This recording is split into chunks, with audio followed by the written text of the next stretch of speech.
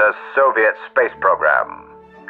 Now, I don't think I'll have time to talk about this later, and I simply can't resist. If you ever wanted a window into the contours of the Russian mind, the Soviet space program will explain everything. Thanks to one authentic goddamn genius, a man called Sergei Korolev, who died relatively unknown in his own land, Soviet rocket technology leapt ahead of the West during the late 1950s. Korolev was responsible for the R-7 rocket, an almost otherworldly-looking machine that has proven to be of such sound design, it is still used by the Soyuz program to this very day. While the American space program was taking its sweet time, being greatly concerned with things like rocket safety, and whether its missions would be scientifically productive, the Russians just started fucking launching things willy-nilly into the sky.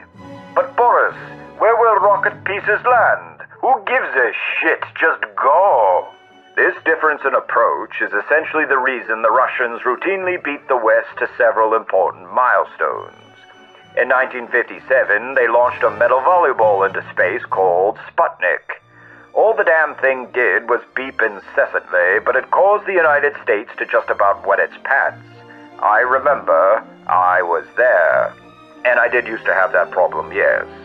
Their next effort was called Sputnik 2, an even bigger metal volleyball into which they shoved a dog named Laika, who became the first Earthling to travel into outer space and subsequently the first Earthling to, die in outer space.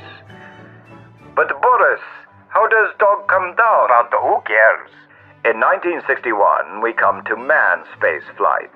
Again, the Americans were burning the candle at both ends to design a spacecraft that could be fully controlled by an astronaut pilot, while the Soviets just grabbed a fucking trash can, stuck some coat hangers onto it, and called it a day. This was the Vostok program.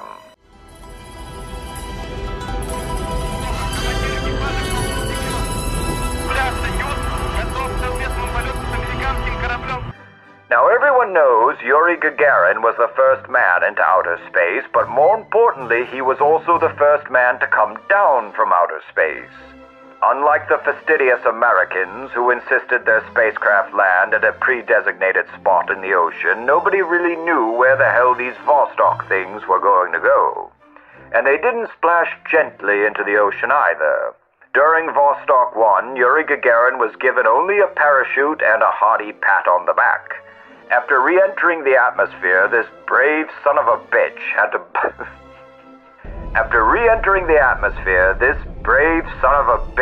to... blow open the hatch, climb out of the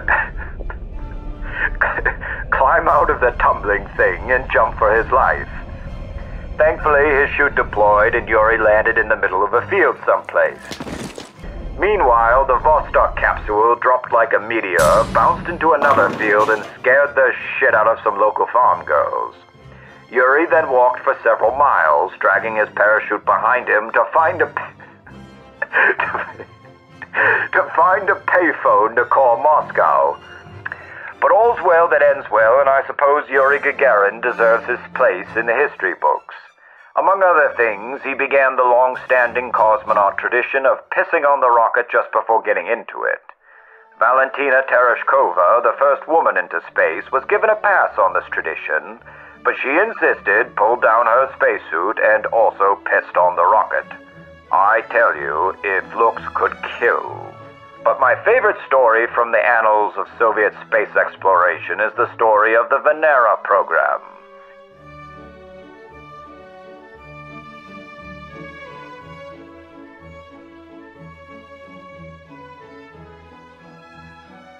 And in the 50 minutes it operated on the surface, it took this one photograph.